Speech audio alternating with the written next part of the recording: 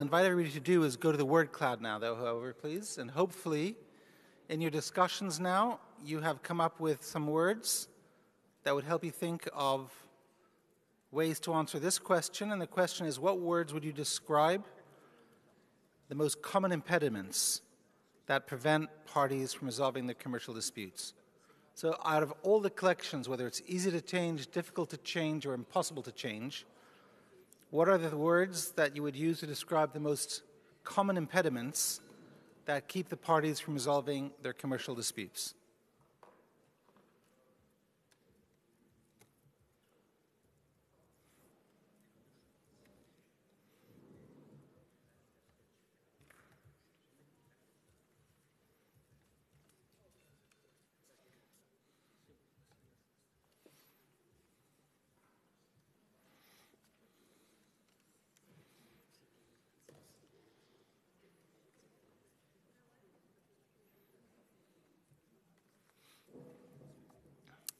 And we see already that we have some answers.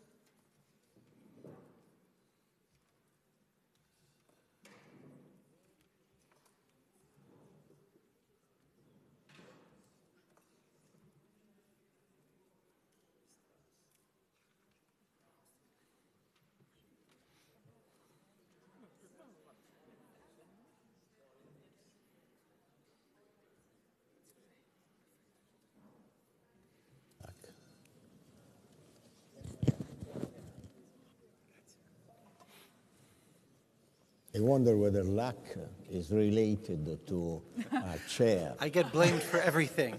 Exactly.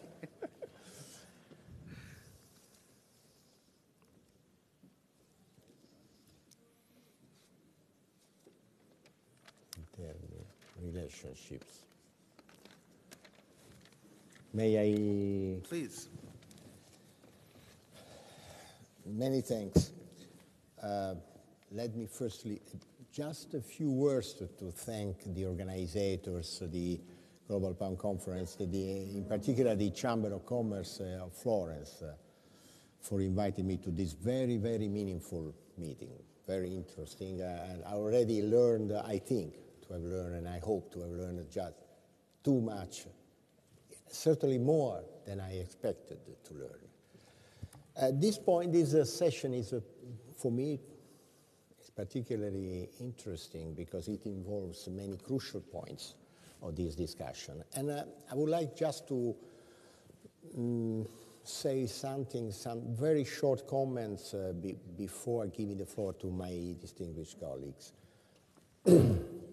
Just to say that one of the words I saw, the relationships, is a key word in this session, in my opinion, obviously, because it involves many aspects, and in particular the relationships between ADR, adjudicative tools, and judicial system. It involves technology in the sense of the future of justice. It involves relationships between lawyers and judges, between providers and people. So many, many, many things. It's a very, very important word, meaningful and significant. But I would say that in that sense, the relationships between ADR, not only mediation, but because we are talking about ADR, that is something that is not only mediation, you know, arbitration, mediation, and other mechanisms. I would say that starting from this point, we generally spoke and speak about ADR as an alternative to the judicial system, judicial adjudication. But even during this morning and through the discussions we had, it's clear at the moment that we are moving possibly from an alternative dispute resolution possibly to an integrated dispute resolution. And this is an issue I think is very important to explore for us, really referring to all the aspects we are talking about. So I will give the floor to Bea to discuss about the first question, and that is really meaningful in terms of even of answers. It's not working? Can you hear me? Yeah. Yes. So thank you very much. So I will give the insight from the in-house lawyer. So maybe the first thing is I don't agree in the sense that for me it's not the first one, the insufficient knowledge of options. Maybe I would say that for some particular agreements that maybe were signed a long time ago, it's difficult to find the multi-tier clause. So it's difficult to agree on a later stage to have this pre-escalation. I would say that the first one for the in-house lawyer would be maybe financial, and it's quite obvious. So I will comment and give you some consideration regarding maybe the other, that for us as in-house lawyer, it's important because one obstacle that we find is that if the other counterparty is, for instance, a government and a state, they don't want to resolve the matter. They don't want to take the responsibility of doing anything. So they want to fight until the end, and even it will be a negative outcome, it's better that to assume and to take to make a decision. So for me, it will be an important obstacle. Maybe the second one, the emotional. During this morning, someone told about that and saying that, yeah, I completely agree, but I think there are two stages in which I think the emotion is really an obstacle. Since the beginning, because normally the problem not creating the conflict, but participating in the conflict, they don't want to resolve it. And maybe in a second step, the people participating in the litigation itself, because at the end of the day, they think that they will win. And they don't want to take, again, the decision of resolve the matter before. So for me, it will be the most important one. Okay. Do you have any comments? Yes, I just wanted to add, although I'm representing influencers, so I shouldn't be speaking about that, but we should notice that there is a huge difference between answers. What parties' answers would be the main obstacle, financial constraints, and then advisors placed it on the fourth place. That's pretty big difference, I would say, and this can also be potential room for improvement for the future. Yeah. Please. Against the GPC public policy, but my answer would be it depends. It depends which parties we are actually talking about, because here we have GE, we have NL, but are we talking about these sophisticated parties or completely unsophisticated parties? I think international dispute resolution involves both, and the answers may be completely different. I can see emotional, cultural obstacles as very relevant to unsophisticated parties, probably not to more sophisticated parties which share a common approach to dispute resolution. For me, uncertainty is extremely important, precisely because it's important across the board in each and every case. I can share an experience, which is my current involvement in an investment arbitration, which is one of a series of 3 identical cases in which there are different lawyers representing the parties and different arbitral tribunals in the 3 cases, with the risk of 3 completely different outcomes. And this, of course, uncertainty and predictability has to do with transparency, with equal access to information, which I think is something that can be improved.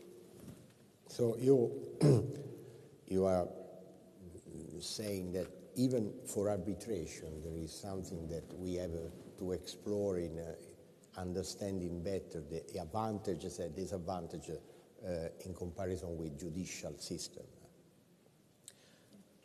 I think it covers all dispute resolution techniques we are talking about. It involves litigation because the uncertainty of having to go and litigate before courts in an international setting, foreign courts. It can be arbitration because precisely, for example, the selection of the adjudicators And it can be also mediation, where parties may go to the process having the feeling that they are giving up something. Okay. Colin, would you add something? No, I want to do the next question. Please, may we go to the second one? Whatever Colin wants. To improve, Let's keep it and move it. to improve the future of commercial dispute resolution. So the first which thing I of want the to say following is processes? I'd like to compliment the organizers on their use of this technology. I think this is very impressive. I had no idea we were going to be so wired today, and I thought the technology has worked, aside from a couple Wi-Fi connections, which is not Jeremy's fault. I think this is amazing, so kudos to all of you. But I'd like to begin with, oh yeah, please, a round of applause. Anytime we can get applause for technology, I'm happy. But scroll down to the bottom here. Look at what's at the bottom. No, scroll up a little bit, sorry. Number 1, adjudicative dispute resolution methods, 6%. So the question here is, what is the future? What's going to improve the future of commercial dispute resolution? And people put adjudicative dispute resolution at the bottom.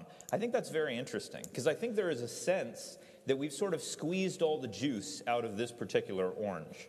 Now, where is the enthusiasm? If you go back up to the top, it looks like non-adjudicative procedures. People are much more interested. They feel like that represents the future of commercial dispute resolution. And you can see that's number 2. I also embrace the winner here, pre-dispute or pre-escalation processes. I feel like we have not done enough to innovate at the systems we have in place prior to negotiation taking place. Now, I have a particular hobby horse here with technology that I think dives into this, but it's intriguing to me that the parties are saying number 2, the non-adjudicative dispute resolution methods, but the providers are very interested in pre-dispute. And I think that means we need to work earlier up the chain to get access to disputes before they escalate to educate parties. I also think number 3 is interesting. The judges picked number 3 as their number 1. Of course, the judges are going to think that their encouragement is the number 1. You can see there. Adjudicative providers say the number 1 is encouragement by courts. But I also think you can look at the blues there, the number 2s for adjudicative providers, non-adjudicative providers. That is the combination, which in the U.S. we call that mead-arb. But if you look at it through the eyes of the parties, they don't really understand negotiation, mediation, arbitration, conciliation. All of these different techniques can be confusing to them. What they really want is a simple process that goes from front to back. It has cost efficiency, and you can have one neutral that comes in and provides that. So that's very interesting. But the main thing that I want to disagree with is the purple. Technology. It is very interesting to me that technology was so low on the list of all of the different categories. And I will say to you, you're wrong.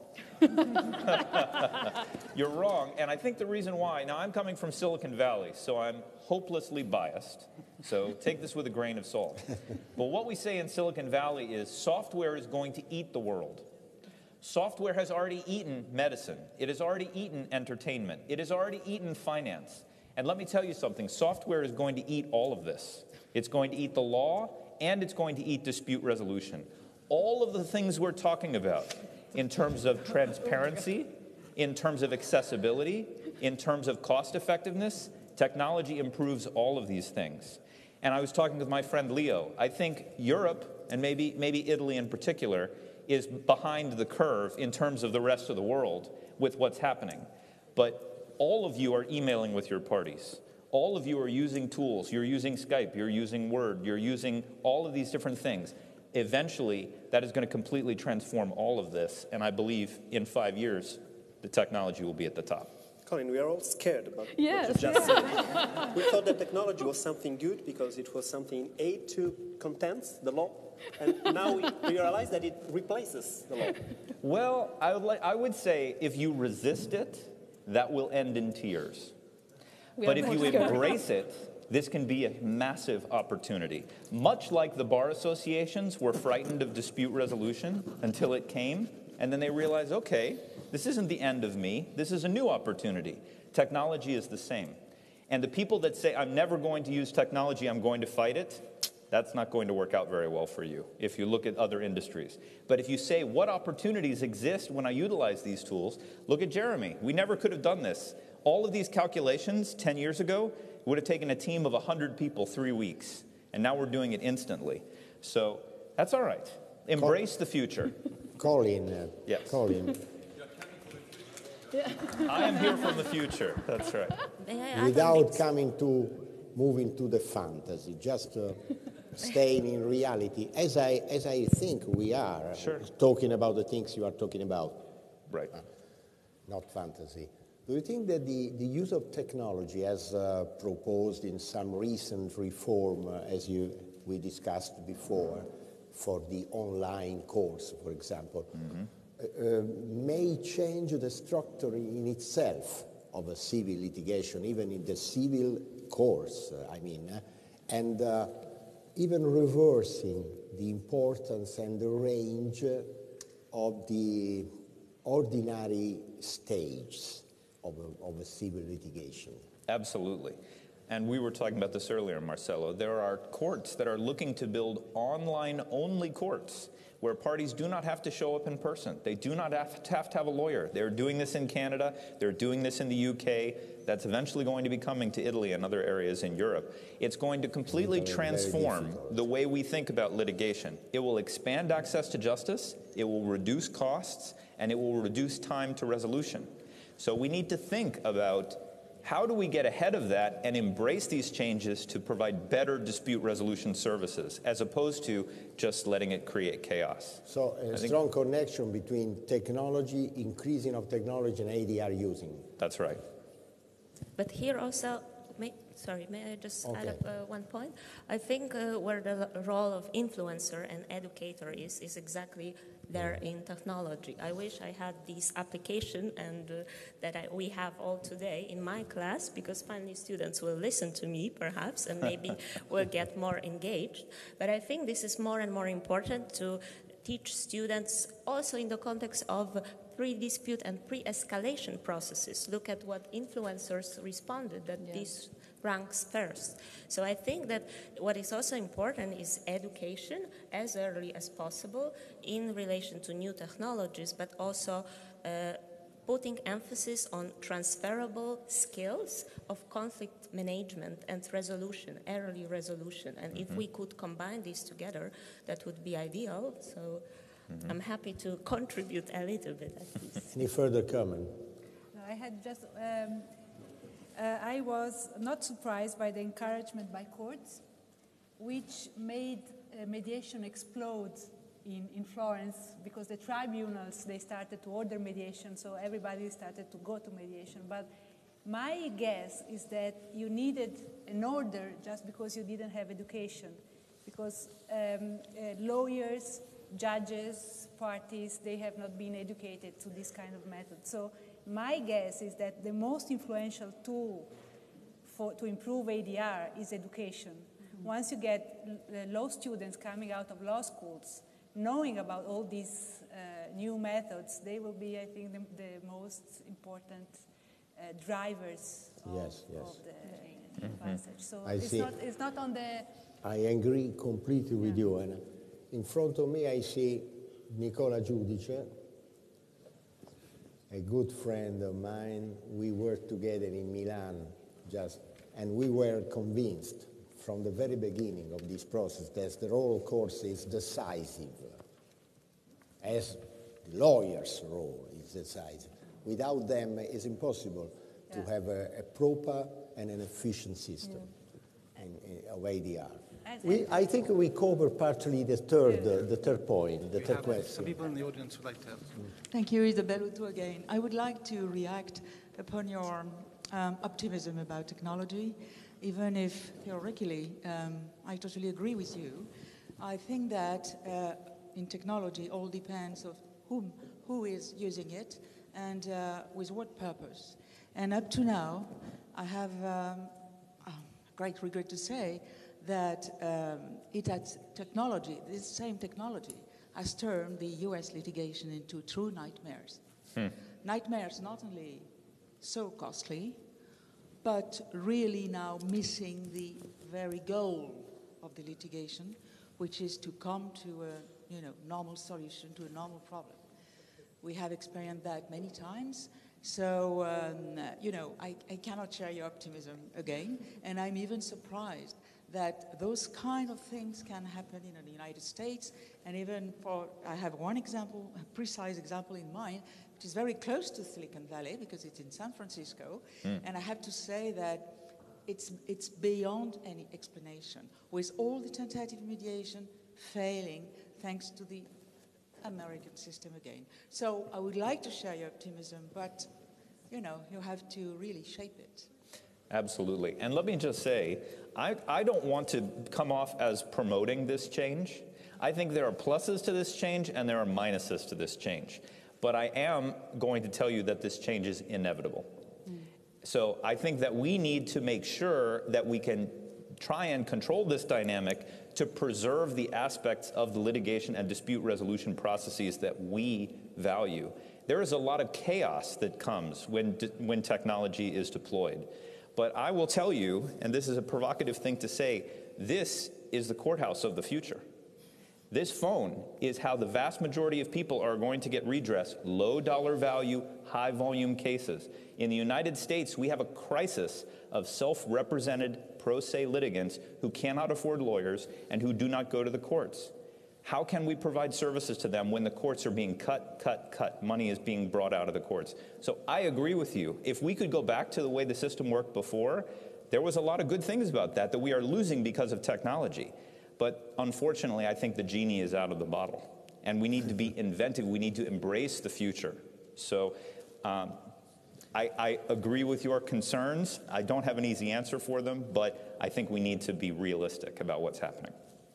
Can I make quick comments, not on this point, but on the adjudicative, non-adjudicative tools, because I think this is important. I think it is a truism to say that we all prefer non-adjudicative processes. The problem is how you resolve the dispute through non-adjudicative tools. And there, I think, and I was a bit surprised by the fact that adjudicative tools rank last here, because having something that hits hard in the background forces you to try to find solutions before getting there. Yeah. Yes. That's why I'm surprised by this, and I'm not surprised by the fact that combining adjudicative and non-adjudicative tools ranks quite higher. Yeah, I totally agree.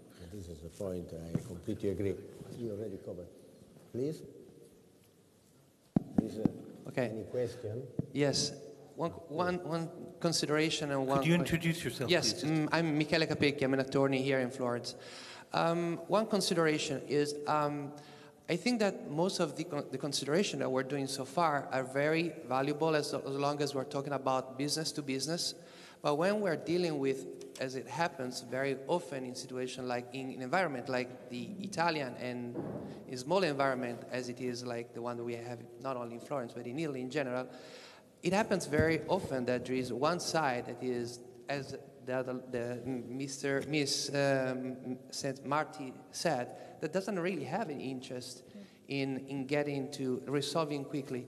And this is related to the fact that it is one of the basic principles of alternative dispute resolution, that is that alternative dispute resolution works well when the judiciary system works well. Because if it fails, like if going in arbitration or mediation is just an alternative, doesn't have on the other side a judiciary system that works well, we don't really have an alternative. What is the incentive for a person to mediate when he knows that he's wrong and he knows that if he goes in court, he's going to gain at least 4, 5, 6, 10 years of time, and then who knows what's going to happen then.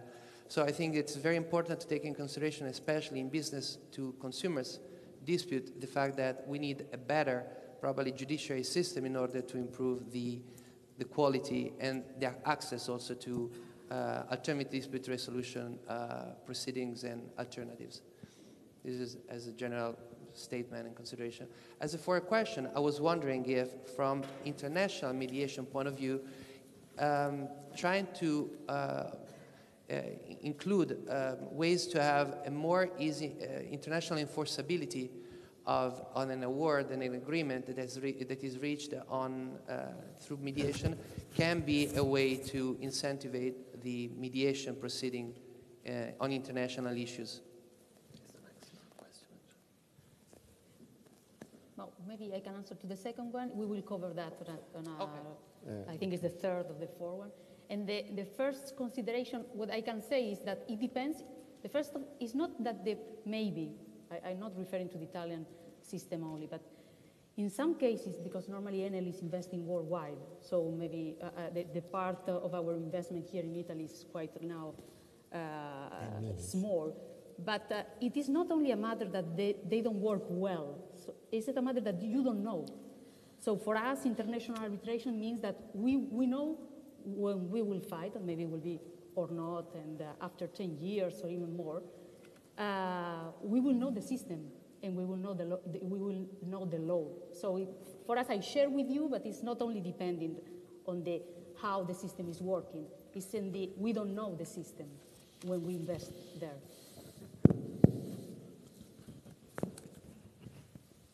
Sorry, one question three. Sorry, one question three now, I believe. Question 3, I think we already covered partly question 3 because yes, we discussed. Yeah, this is actually, maybe we can comment. I can comment if you want, but it's more or less just that. Don't you think we already covered that? We can pass to the fourth because we can. Straight to the fourth? Just one brief comment. Yes. I would very much like accreditation or certification system for providers, but I find it very hard to write down some rules or how do you evaluate alternative dispute resolution provider? It's very hard to write down some rules or some, or I'm asking to the public, do you have some suggestions? Because I would like to hear something about that. Rules, yes, some standards. Because the mediation procedures are very private. You have ethic rules of conduct for mediators, but once you are in the room, nobody can check on what you are doing. And this has been a big challenge in the United States for 2 decades to try and come up with enforceable certification standards. It's a very, very difficult thing to do. Isn't IMI working on some of that, Jeremy? Is a private person body. to maybe ask is Michael, who's also on the board of IMI. Michael, if you want to. IMI, for those who do not know, IMI was the organization that had the idea for the Global Pound Conference. It celebrates its 10th year anniversary this year. When it was founded in 2007, IMI stands for the International Mediation Institute. And this a little bit, actually, I think, goes to where Colin was going about change and change being inevitable. When IMI was founded in 2007, we faced enormous resistance from around the world in the mediation community because IMI's objective was to promote standards and to say, if you want to be a mediator, you should be able to meet certain minimum competency requirements. There should be quality, because if you force people into mediation before you have a service that it provides a certain level of quality, then you risk also killing that service because people will say, I won't use it because it doesn't work. The problem isn't with the process. The problem is with the people who don't have adequate training and understanding of the process. So IMI said, we need to promote standards, and then once we promote standards, we will also provide certification of those who achieve what we would call a gold standard. Not everybody, but if you achieve a very high level of competency, we have Jeremy is an IMI certified mediator. Giovanni De Berti is an IMI certified mediator. It's not easy to do because you obtain that also by working with feedback from parties who have mediated your disputes. But today, IMI is no longer controversial. IMI now doesn't certify mediators itself, institutions that meet IMI's standards. It's like ISO, right? It's a standard. You meet the standard, we say you've met the standards. So there are institutions today that train mediators to meet the IMI standards, and they can now claim that they are IMI certified. So it's no longer what we're seeing, if anything, today, and we actually have a request here in Colin, maybe just to speak on behalf of Italy. We received a request from Mauro Rubino Sammartano, who is a lawyer and very active in arbitration and mediation in Milan, who is proposing to do something similar in the arbitration world. Say, and I'll tell you from a party's perspective, when you look around, it used to be when I started doing conflicts for my company in 1999, I'm sorry to speak, close very quickly, in 1999, there was a very small group of people who were very well-known international arbitrators. It was not hard to know who you needed to appoint. Today, the world is much more distributed.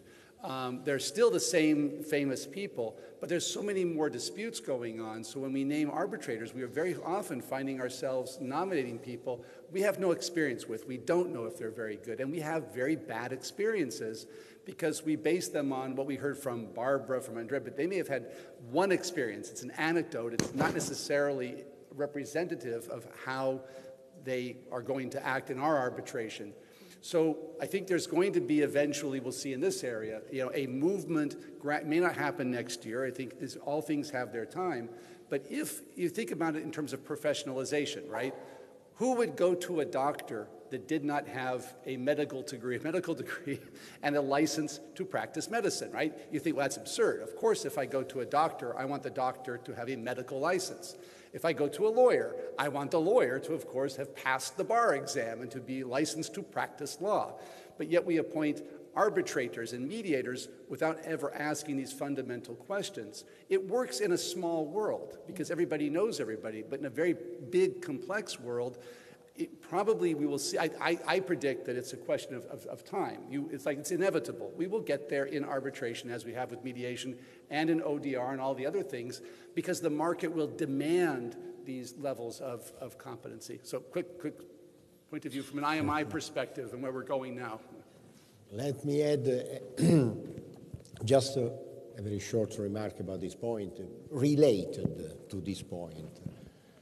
That is the possibility for a court to choose mediator, not only arbitrator for parties, but even mediator. This is very controversial and it was already discussed, for example, in Italy. And there are European countries where courts may do it. In Italy, not.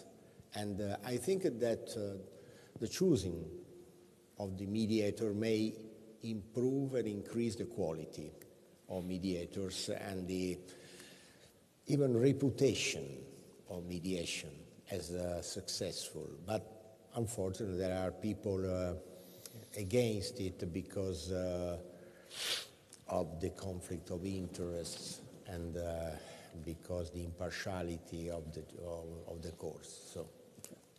Can I make a quick comment on this? And this will be the only moment today that I will wear my former ICC hat, or not ICC, but institutional hat, to say that I'm not sure that this is what courts were created for, appointing arbitrators or mediators. Well, there are institutions that have been created precisely to do this and have developed over the years and the decades a specific know-how about how to select a dispute adjudicator. Obviously. So I wouldn't reinvent the wheel here, and I am not for institutions appointing all arbitrators or all mediators acting in their cases. I'm very much in favor of giving the parties a full opportunity to do the appointment themselves. I think institutions would be in troubles had they to select all arbitrators, and will certainly not expand the pool, but really limit it to the usual suspects.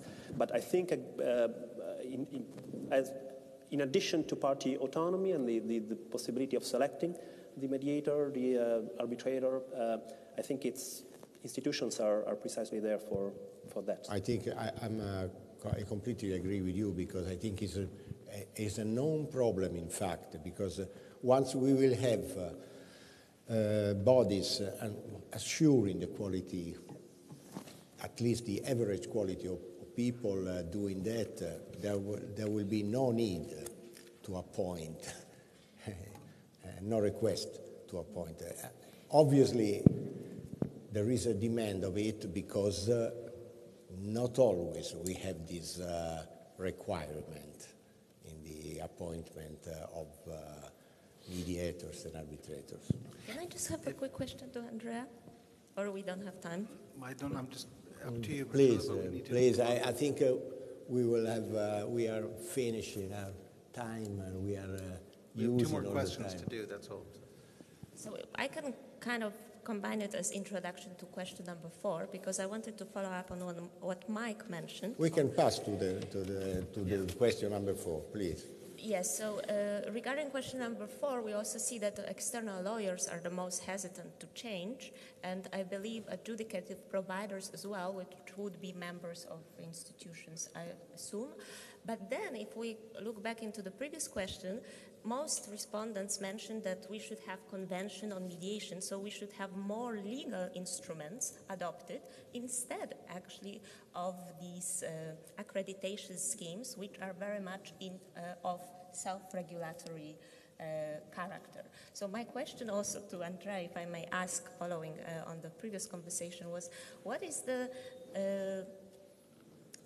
idea of the institutions regarding codes of ethics, of codes of conduct, whether this is completely forgotten or whether we can still shift the discussion regarding the change into a very self-regulatory mechanisms that the providers or arbitrators can adopt instead of, again, looking into legal mechanisms, because I'm not necessarily sure this is what dispute resolution world wants to have. No, I think this is definitely a role that institutions are increasingly taking upon themselves in different ways, different institutions. It may be more difficult for certain institutions. For example, the ICC being truly international, it's certainly difficult to find the same ethical standards applicable to arbitrators or a parties council coming from literally all parts of the world. It may be easier for institutions that have a more local or regional focus where there is more uniformity of approaches. But I think this is definitely, I mean, I mentioned the selection of the adjudicators. Certainly setting rules to, in a way, level the playing field is a role that institutions are taking and increasingly should take even more in the future, I think. So we can... if there's no remark about the 4th, we can pass to the 5th. Where's the 5th? The 5th, about the stakeholder more influence in improving and in making the change in the area resolution. Do you have any remark on it, Laura? I just want to share my experience because my experience show me that it's a context, the context of institution that deals with conflict resolution that has to grow together in a coherent way. Because what we experienced in Florence, we have. As this morning they were saying, we have 2,500 mediation application every year almost. And I think that what made mediation so successful is that all the institutions that are relevant in the field grew up together. You know, the Florence University started a course on mediation, and then they went to the court talking with the judges. And then the court talked with the bar, and then there was a relevant number of mediators that started with I would say, quite sophisticated a deep knowledge. Synergy. So there was a synergy, and the context, the environment grew up all together. So they were skeptical. The external lawyers were the most skeptical. But then, you know, the only thing you can do is just show them that the tools might work. And then if they see it works, they come back. And they resist, and they started to resist less and less and less. And now they just come to mediation, they try it. If it works, they're willing to accept the result. If it doesn't work, they will try court. But you know, it's working, it's growing. And I think that you have to try to develop all all the institutions together in the culture of conflict resolution. It's very hard to just try to develop mediation and mediators without trying to explain it to the bar or to the lawyers. And so that's my point of view. If I can Please. Maybe just By the way, just we were showing you how Florence responded compared with New York. Okay. Just to show you, New York is where we have, is financial capital really of the world, and so you've got I would say, a very sophisticated audience, and an audience that is accustomed to very sophisticated lawyers and parties. So I thought it would just be interesting, as your comment, to compare the results of two different cities, to contrast Florence with a place like New York. Oh, okay. Thank you. Definitely. No, if I can comment something that is just confirming the vote of the parties.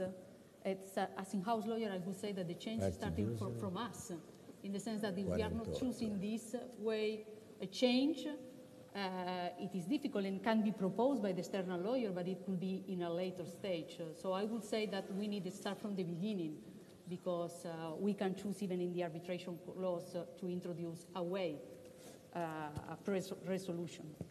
The difference between in-house lawyers and external lawyers is very significant. Amazing, yeah. If I may, I think the cost results are quite balanced here. Yeah. And I think this is not surprising, because I think different stakeholders can influence the system in different ways. Parties, of course, are the clients. If the clients are unsatisfied, they will go somewhere else. Adjudicators and external lawyers, this is a market. If they want to stay in the market, they have to influence and improve it by definition. So I think it's in different ways, but all stakeholders can have an impact. Yes. From your perspective, Colin, would you like to add something about the American reaction to that? Well, I do think that the culture around American dispute resolution is quite different than the culture around European dispute resolution. In the United States, we have great skepticism about public involvement at all. So, whereas Europe welcomes public involvement. When you were saying before, you think that dispute resolution could get a lot of credibility if the courts were actually referring the mediators. In the United States, that would not fly. The independence and the extrajudicial nature of dispute resolution is a big part of its appeal. So I think there are big differences between the way that the two regions are working. And I would love to see that comparison, Mike, for so many of these questions, to see how it plays out. I think you guys have the vision into everything, Singapore, Europe, North America. It's going to be fascinating to see all of that distilled. Because I think that the lessons are not uniform. And a lot of the advice that we're distilling today would not fly in the United States. So we will be publishing all of this and making it available on a comparable basis. It will be really useful. We hope that academics... You can, You go into the app, you can get all the past ones. Get all the past ones. You can get everything now. The one thing to mention maybe on technology is we're also looking at a number of different things in technology that are being looked at more and more, not just, but maybe a question for you, Connie. We're talking about here, the question is software going to decide everything? And much as I believe in using technology more and more, I am concerned about one thing. We know that technology, if we look at the process of dispute resolution, there are three operating systems, if you'd like, involved, right? Mm-hmm. We have our rational cognitive one, and I have no doubt that software will outperform human beings on this. Mm-hmm. But we do have two other issues. We have an emotional operating system, which computers cannot understand. And we also have a social operating system that computers will have even greater difficulty understanding, which will tie into cultural acceptability and so on. So at the end of the day, the fear is a bit possibly what Isabel was mentioning. I look at Pictured Settled or some of the other technologies that I see coming into the dispute resolution field, and I see now people wanting to understand the algorithms behind it, and what they are now doing is they're playing their case and their strategy behind, once they understand the algorithms, they are now upping their game. Absolutely. And so what is happening now more and more is you are still getting something that is emotionally shaped and socially shaped in the name of cognition or rational systems. So do we ever expect, and do you believe that actually artificial intelligence is going to get us to a level of conflict resolution where we're not only going to have the cognitive outcomes, sure, but the emotional and social ones as well that will be accepted by human beings? Well, that's a very rich question, Jeremy. And over the next few days, we're going to be having a conference in Paris focused, the entire leadership of the online dispute resolution field is coming in. Many people talk about artificial intelligence and the Uberization of the courts, the Uberization of self-driving cars and self-driving courts. I would say one of the things that's very interesting about technology, when I first started doing this work, everyone thought that technology was dehumanizing. A, they thought technology was only accessible to rich people. This is 20 years ago. And B, they thought that technology was only good for transactional disputes between buyers and sellers. But now what we see is people are resolving their divorces online. Because why is that happening? Because people are using technology in every area of their lives. Global business is happening through technology. This is how you use Facebook, you use Gmail, you use GChat. This is the way our parties are living their lives, more and more. And they are becoming comfortable dealing with emotional human things through technology. My son just broke up with his girlfriend. Yes. I didn't even know he had a girlfriend. They have never gotten together face to face. They have never had a date. They get on Skype every night and they chat for 3 hours. Now that may seem creepy, but the entire younger generation in the world they are so fluent in these technologies. If you say to them, we have to get together face to face to resolve this, they will look at you like you have two heads. So we need to think not about the way we like to resolve our disputes. We need to think about the way the younger generation wants to resolve their disputes. And if we're talking about the way dispute resolution is going to work in 10 years, we are doing ourselves a disservice to not be realistic about the changes that are happening. You already replied to some of this worrying, because someone perceives technology use as a threat, because as a threat for the humanization of justice. I think technology is just a tool. It depends on the way you use it. Exactly. As everything, and no one of us may be in favor of dehumanization of justice,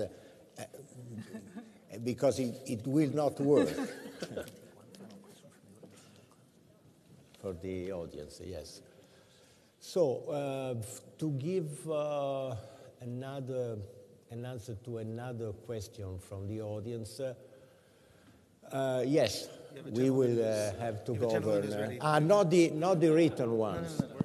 Okay. Sorry, hello I didn't everybody. see you. I'm George Hannes from Belgium. I'm a mediator in Belgium. I'd like to, if I may, to react on the two last points that have been touched upon.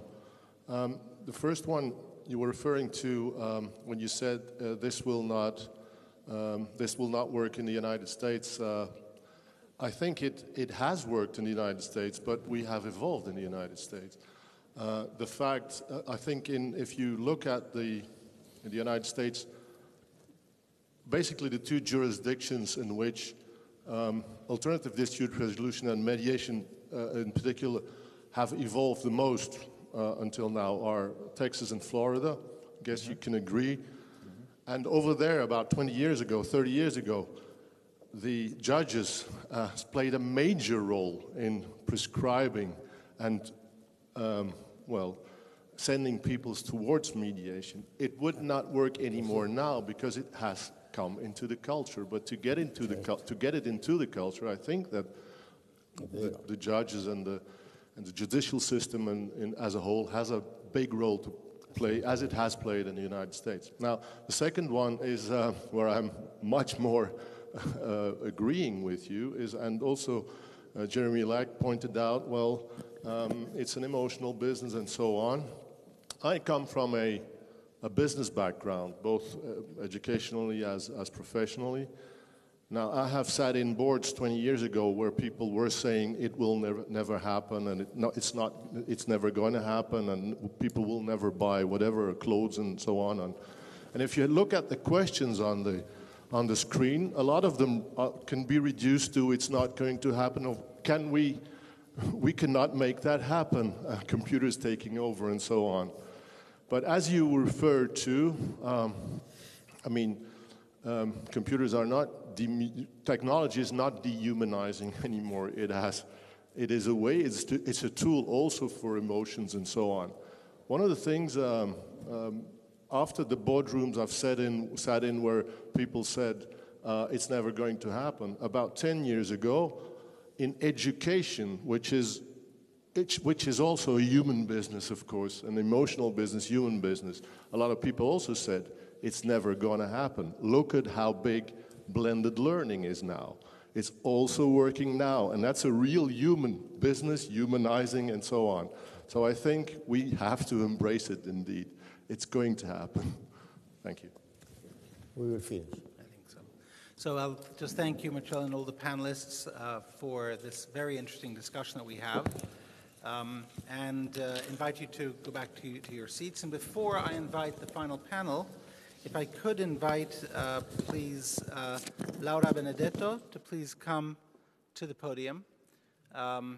We realize that closing results should be at the very end of the day, but unfortunately, Laura needs to leave us early, and so I just wanted to invite her up to say a few words at this stage, and also to take the opportunity to thank the Chamber of Commerce for all of its support and for making this whole event possible. So thank you very much, Laura, and the floor is yours. Thank you very much. Buonasera. Io sono Laura Benedetto, il segretario della Camera di Commercio di Firenze. Il mio intervento era previsto alla fine, ma devo anticiparlo per motivi organizzativi. Io vi vorrei intanto ringraziare per la partecipazione e vorrei ringraziare tutti coloro che hanno partecipato, soprattutto della Camera di Commercio, mi dispiace dirlo, ma sono stati veramente bravi i miei collaboratori, quindi per l'impegno profuso, tutti coloro che si sono iscritti, che hanno partecipato per dar vita a questo evento che veramente ci fa onore a Firenze, fa onore alla Camera di Commercio, fa onore a tutti coloro che hanno partecipato. Vorrei essere brevissima, vi do poi, prego, lascio la parola insomma ai relatori, vi ringrazio veramente per essere qui e vi auguro un proseguo anche di weekend. Grazie.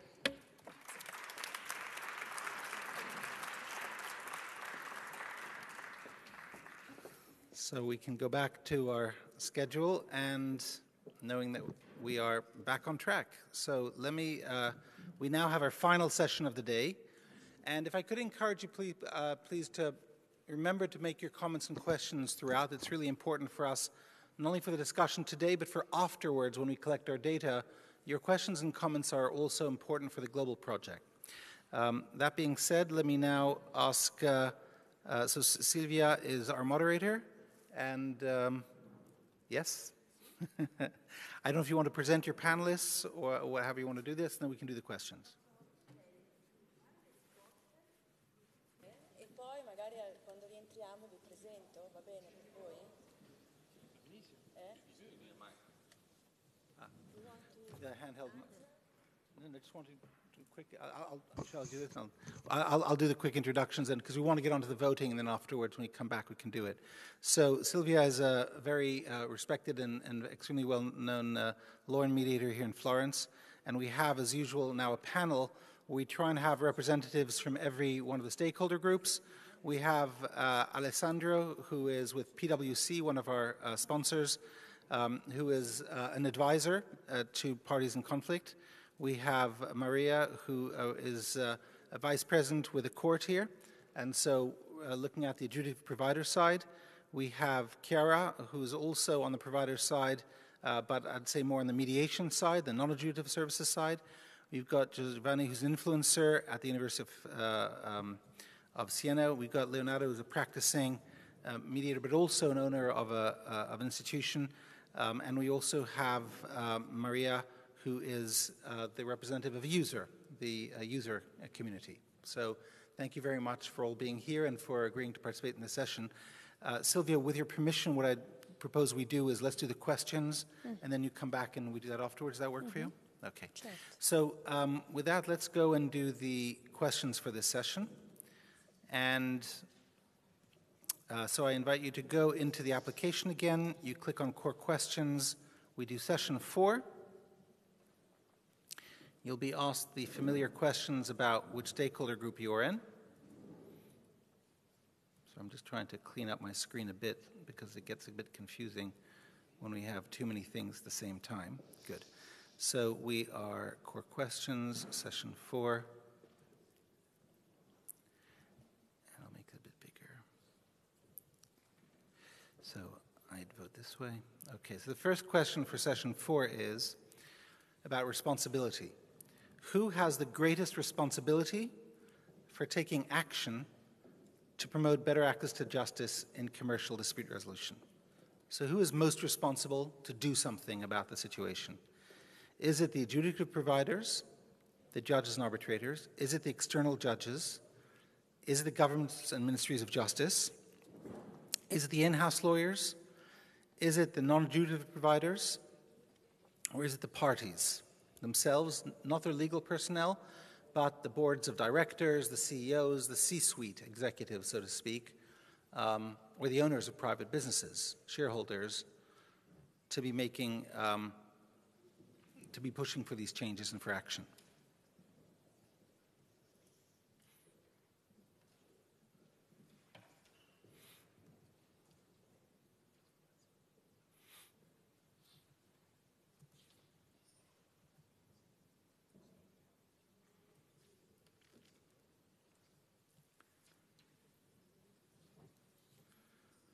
So is anybody not ready for question 2? Raise your hands so we can do question 2. Question 2 is, what is the most effective way to improve parties' understanding of their options when it comes to resolving commercial disputes? So we're looking at improving parties' understanding. Is it by creating collaborative dispute resolution centers or hubs to promote awareness? Is it by education in business and law schools about all types of processes? In other words, should arbitration mediation also be part of a business MBA course, for example, or in schools? Is it 3, procedural requirements for all legal personnel and parties to declare that they have considered non-adjudicative processes before initiating arbitration or litigation? So you'd say, I have been informed of this and I am deliberately choosing to do litigation arbitration as one way of making sure that, that people are aware of their options. Is it 4, providing access to experts to guide parties in selecting the most appropriate dispute process, the most appropriate process in each case? So for this one, we're talking about customized dispute resolution processes. And finally, is it requiring parties to attempt non-adjudicative processes first before they can do litigation arbitration? Okay, so those are the options that you have here. And again, please select 3 in your order of preference.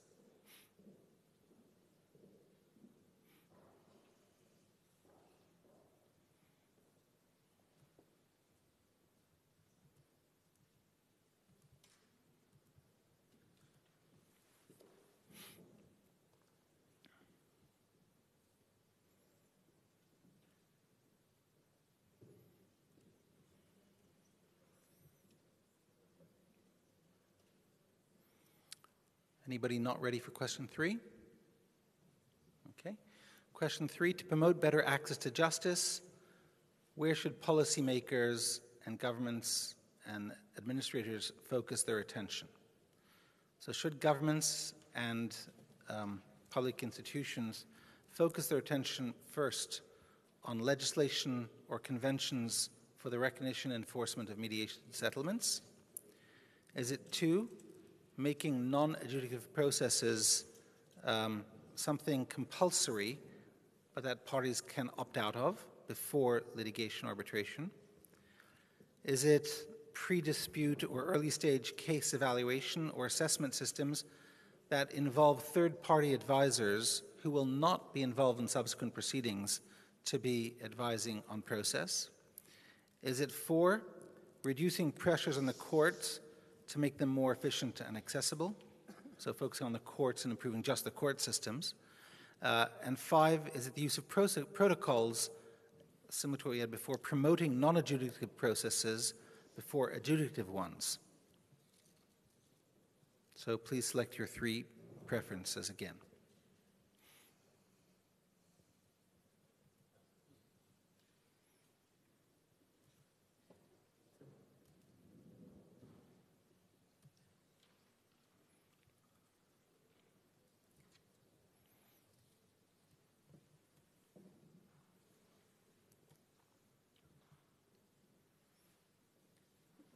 You seem to be going very quickly, so I hope everybody is voting. Anybody not ready for question 4? All right. Which of the following have the most significant impact on the future of policymaking in commercial dispute resolution? So we're looking at future impact and on policymaking. Is it going to be demand for certainty and enforceability of outcomes? Demand for increased efficiency, including through technology, number 2. Is it demand for increased rights of appeal or oversight of providers? Is it for demand for transparency? Is it 5, demand for increased uniformity and standardization? Or 6, is it demand for processes that allow parties to represent themselves without lawyers? Or is it some other thing? So again, we're looking at future impact on public policy.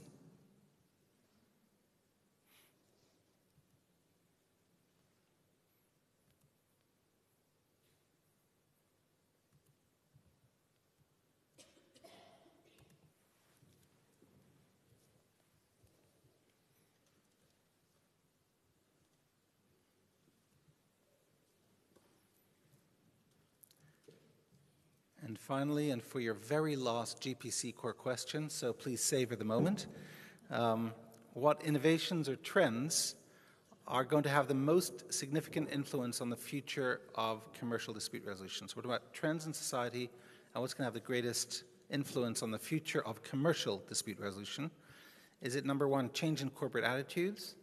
Is it enhanced understanding of how people behave and resolve conflicts, for example, from brain and social sciences?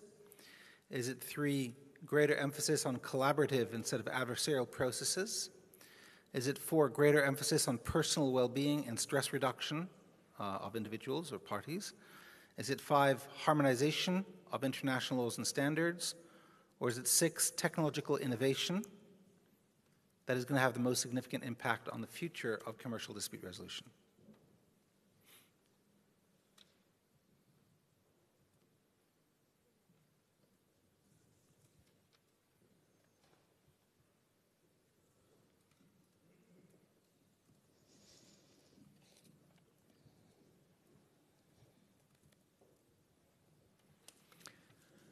And with that, if the panel is ready, Sylvia, I invite you to go to the other room to prepare the answers. If you can join us back in 20 minutes, Bene. that would be great. Grazie. Thank you very much. And now you're going to have your final discussions in groups, and let's just look at what our questions are now for these discussion questions. And what we're really trying to get with these questions now is a sense of who can be doing what looking to the future. So if you'll look at the discussion questions, section 4. As usual, you're asked to put in your groups. But we're now looking at what you think are short-term, medium-term, and long-term changes that we should be focusing on. What are things that can and should be done in the 1 to 5 year is the short term, 6 to 10 years is the medium term, and more than 10 years is the long term.